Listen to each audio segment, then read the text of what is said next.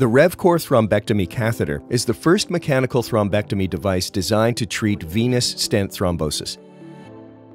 After gaining ultrasound-guided venous access, a .035 stiff guide wire is introduced across the treatment area. RevCore is advanced over the wire under fluoroscopic visualization until the catheter tip is beyond the targeted treatment area. The coring element is deployed and appropriately sized by turning the handle knob toward the plus sign.